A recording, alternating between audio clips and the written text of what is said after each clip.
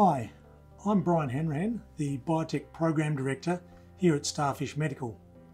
I've been involved with clinical diagnostic and regenerative medicine product development for over 20 years and was very excited to join the StarFish team in July last year.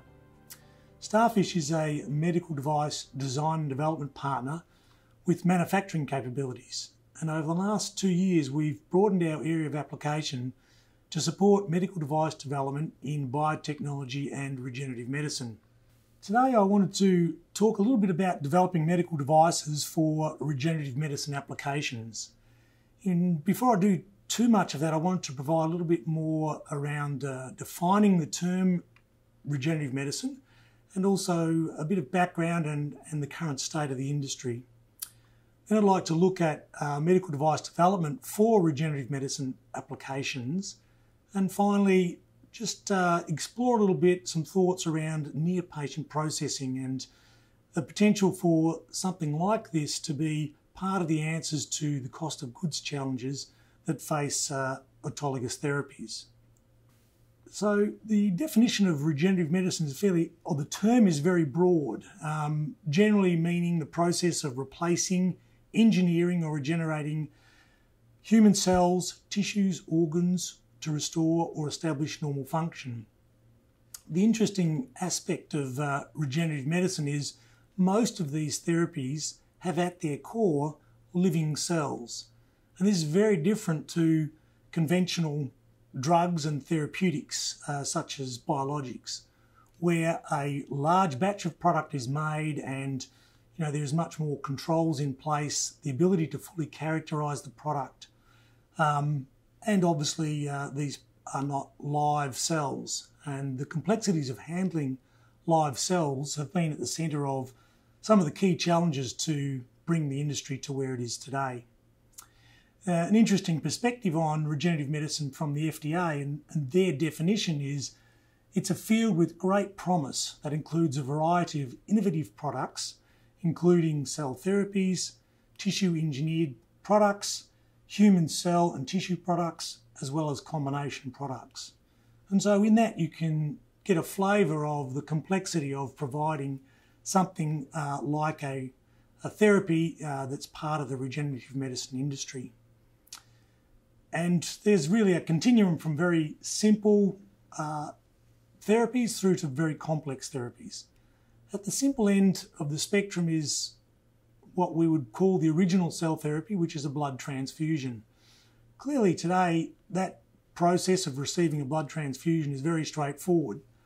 But clearly at the start, this was really a lot was understood or needed to be understood before these therapies became very simple and straightforward as they are today.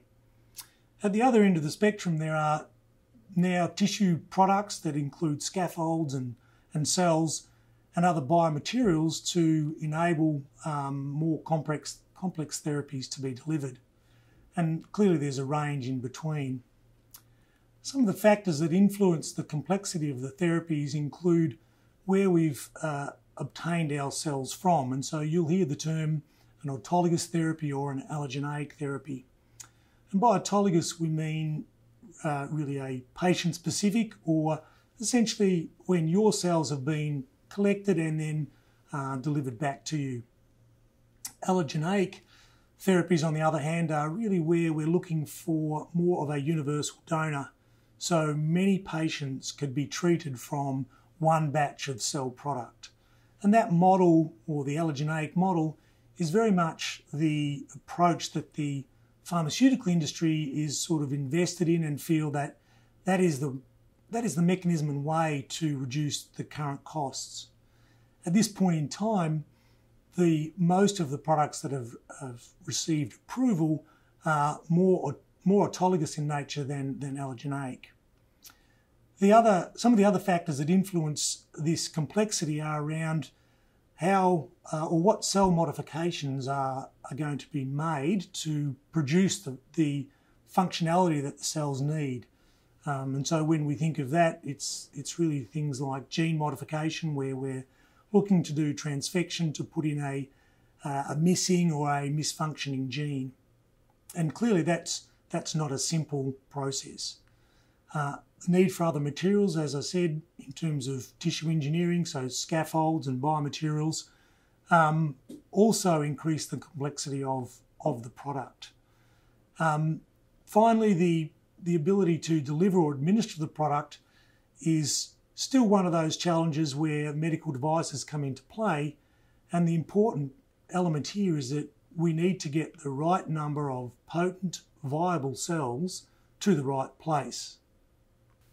The industry has also been classified a little differently by the Alliance for Regenerative Medicine, who are an industry body based in Washington.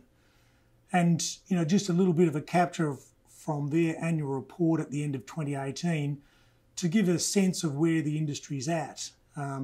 Based on total global financing at the end of 2018, the industry was worth more than $13 billion and had grown and more than doubled, in the last 4 years.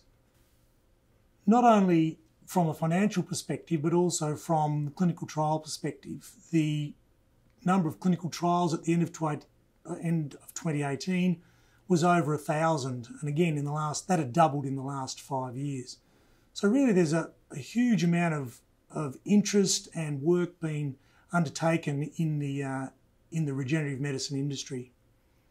If we look at the clinical trials profiles and what's actually been undertaken at this point in time, of those 1,000 clinical trials, more than 60, or almost 60% of those were focused on oncology. I'll talk a little bit about CAR T therapies, or chimeric antigen receptor T cell therapies, as really the leading light of therapies that are driving the industry forward, and that's very much in the oncology space. So that's a big part of the area of focus for the industry at the moment. But there are many other areas, including cardiovascular, musculoskeletal, central nervous system, ophthalmology, etc., where there are a whole range of products being developed. The more of the oncology therapies have looked to be autologous in nature, and more of these other therapies are tending to be allogeneic. And that's really one of those things that's potentially been holding some of them back in a way. As I mentioned, CAR T therapies, and the interesting part of that is that at the end of 2017, 2 CAR T therapies gained approval in the US, one from Novartis and one from Kite Gilead, both treating a subset of hematological cancers. And the amazing thing about it is that, these prove that we can cure cancer. The challenging aspect to that was that when they were approved, the price for these therapies is roughly $450,000 US. And that brings with it, I guess many questions in terms of how do we pay for these therapies and justify that cost. And so that area of focus is reimbursement is very much one that's that the healthcare systems around the world are grappling with at the moment. Medical devices in the regenerative medicine or cell and advanced therapy industry is not an area that's been widely talked about. And that's really because much of the focus of the industry in recent years has been very much on the manufacturing process and how to try and reduce costs. But medical devices, and the term medical device, does mean different things to different people. Ultimately, in the context of regenerative medicine, when we talk about a medical device, it's really when we connect to the patient. And therefore, the manufacturing process, which at the moment doesn't really connect to the patient, is not generally a medical device. Medical devices are, by and large, more around cell collection and product delivery or administration.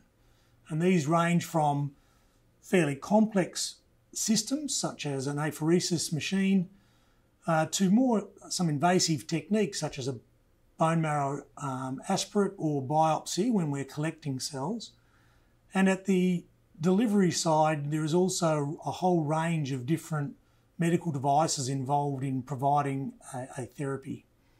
These can be quite simple in terms of an infusion or a syringe and needle, but when we get to more complex solutions such as tissue engineering, then this will be much more complex delivery solution. So medical devices in the regenerative medicine space have evolved as they have, really because the industry itself had to start initially looking at understanding the science and cell biology and really understanding the mechanism of action of these therapies. And the tools that were used have essentially been manual open laboratory processes. And to bring the industry forward, these processes have essentially been transferred into GMP or good manufacturing facilities to enable these products to be produced and enable them to be delivered to patients. The interesting part of undertaking that process is that we've developed solutions around cryopreservation to preserve cells and maintain their integrity. So a lot of work's been done in that space. What it has enabled is some flexibility around the manufacturing process, but it also has some unintended consequences. Namely that every time we do a thaw cycle with cryopreserved product, we do lose quite a number of cells. As a consequence, we need to make more cells in the manufacturing process. So that introduces more time, and really it's one of those things that would make it more difficult to look at near-patient processing solutions. Whether it's a medical device or it's a manufacturing process in a GMP facility, there are two different approaches to ensuring and in managing safety and quality of cell-based products. In developing medical devices, whether for regenerative medicine or medical devices in general, human factors is a very important component of the design process. And for regenerative medicine, there's a little different field of expertise, but the same principles apply. It's really about making sure we understand who the user is and how they will need to use that device. So we think of cell collection devices, and the device shown here is not one that was designed by StarFish Medical, but essentially a fairly complex apheresis system that needs to be loaded with a disposable set for the collection process. So understanding the apheresis operator or nurse and how they need to use this system is an important input into the design. Similarly, as we think of the delivery of any cell-based product, if this requires a more detailed surgical procedure, then the need to understand the tools and the processes that the surgeon will use will drive design decisions around that medical device. And that's an additional aspect in cell-based therapies is that when we come to deliver these products, we have to ensure that we maintain potency and viability of these products. So we don't want to cause shear or cause aggregation of cells as they're delivered. Another factor with this is that all surgical procedures, operators and users will be wearing gloves. So the ability to use touch screens, to handle and hold things, to grip, to open packages are all very important inputs into, again, the design. And as therapies such as tissue engineered constructs become more complex, then medical devices will be required to safely administer them. The product development life cycle for a regenerative medicine product is extremely complex and multifaceted, and therefore the design considerations need to take a systems approach. Upstream and downstream factors can significantly impact what the design might be, and that's one good example there is the cryopreserved cell-based product delivered to a surgical area for delivery, and ensuring that that product can be safely and easily thawed, potentially washed and then delivered. So and again, what surgical tools may be required is another important aspect of delivering these cell-based products. I'd like to now talk a little bit about near-patient processing and the potential for this approach to impact the cost of goods for autologous therapies in particular.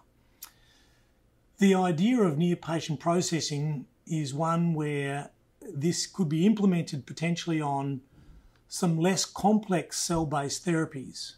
And what it would enable is a medical device to collect cell material, to select the specific cells that are required, perform a reasonably simple modification such as transfection, and then return the cells to the patient.